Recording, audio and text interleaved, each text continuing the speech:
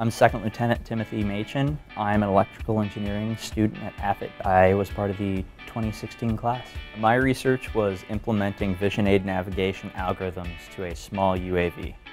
In the past, we've had projects that tested vision aid navigation on large, full-scale aircraft. I, with my aero background, was interested in seeing if we could actually miniaturize it and scale it down to a testable UAV. At Camp Atterbury, it is military airspace, and so we are allowed to fly there with proper permissions and to conduct the tests that we need to test. I was using a single camera on a downward-facing fixed-wing aircraft to determine the aircraft's location at any point in time while it's flying over the known terrain. For this research, we did 3 flight tests. All these were done at Camp Atterbury, Indiana.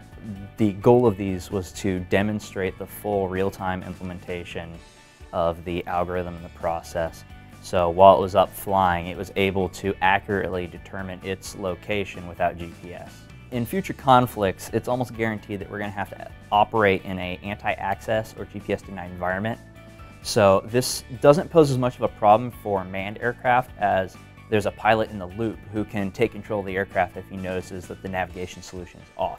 But for UAVs that depend purely on this navigation solution in order to operate, not having a valid navigation solution could be catastrophic to the system. The goal with this system is that if there is a drift between the vision solution and the navigation solution, it'll switch to the vision navigation solution, assuming that it's being spoofed or jammed.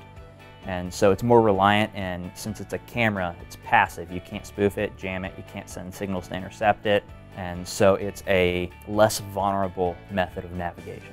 I think the most rewarding part of this research was to finally see the end result, get those final numbers for the accuracies, to see how well they compared to the GPS that we were using as our truth.